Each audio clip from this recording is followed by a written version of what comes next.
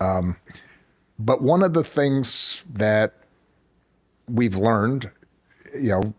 through the industrial age and the information age, over the last century, is that you can overregulate, you can have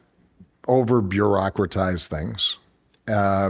but that if you have smart regulations that set some basic goals and standards, making sure you're not creating products that are unsafe to consumers, making sure that